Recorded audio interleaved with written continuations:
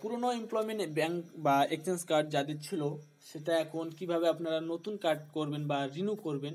তো রিনিউ সাধারণত হয় না, এটা পুরোনোটা যেটা ছিল সেটা এক্সপায়ার হয়ে গেছে। তো পুরনো এক্সচেঞ্জ কার্ড এরকম দেখতে হতো, সেটা এখন এক্সপায়ার হয়ে নতুন নাম হয়েছে এবং তার নাম হচ্ছে এমপ্লয়মেন্ট ব্যাংক এবং কার্ডও চেঞ্জ হয়ে গেছে, ডিজিটাল কার্ড হয়ে গেছে। তো সেটা এরকম দেখতে হচ্ছে।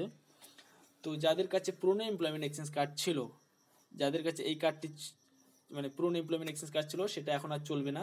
তো আপনাকে নতুন করে এমপ্লয়মেন্ট এক্সচেঞ্জ কার্ড বানাতে হবে, মানে এমপ্লয়মেন্ট ব্যাংকে বানাতে হবে। পুরনো কার্ডটা এরকম দেখতে হচ্ছে এবং নতুন কার্ড যেটা সেটা আপনাদের ডিজিটাল হয়ে গেছে এবং ডিজিটাল নাম্বার অনুযায়ী হবে।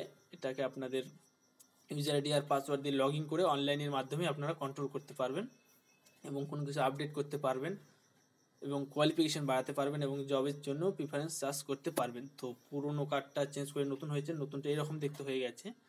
এখানে আপনাদের নাম, ডিজিটাল নাম এবং ইউজার আইডি সবই দিয়ে দেওয়া থাকবে।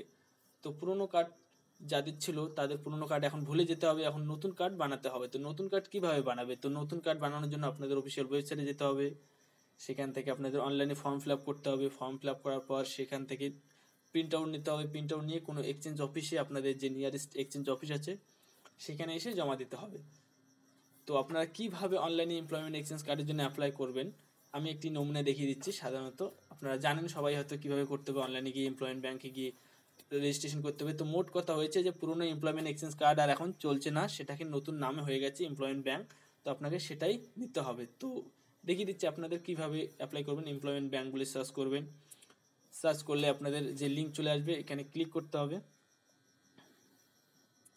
এমপ্লয়মেন্ট ব্যাংক বলে অপশন চলে আসছে, এখানে ক্লিক করতে হবে। ক্লিক করলেই দেখুন এখানে বাঁ পাশে জব সিকার অপশানের নিচে দেখুন নিউ এনরোলমেন্ট বলে অপশন আছে, সেখানে ক্লিক করে এখানে রাইট ক্লিক করে অ্যাকসেপ্ট অ্যান্ড কন্টিনিউতে ক্লিক করলেই যে পেজটা চলে আসবে এটাকে পুরোটাকে ফিল আপ করতে হবে।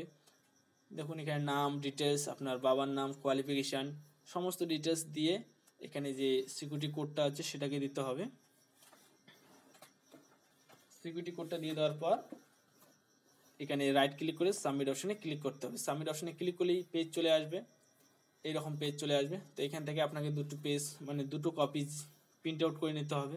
প্রিন্ট আউট করে নিয়ে আপনার নিয়ারেস্ট বাই কোনো এক্সচেঞ্জ অফিস বা কলকাতা এক্সচেঞ্জ অফিসে এসে জমা দিতে হবে। জমা দিলে আপনার মোবাইলে মেসেজ চলে যাবে। যখন আপনার মোবাইলে মেসেজ যাবে তার মানে আপনার কার্ড অ্যাক্টিভ হয়ে গেছে, তারপর থেকে আপনারা ইউজ করতে পারবেন এটাকে।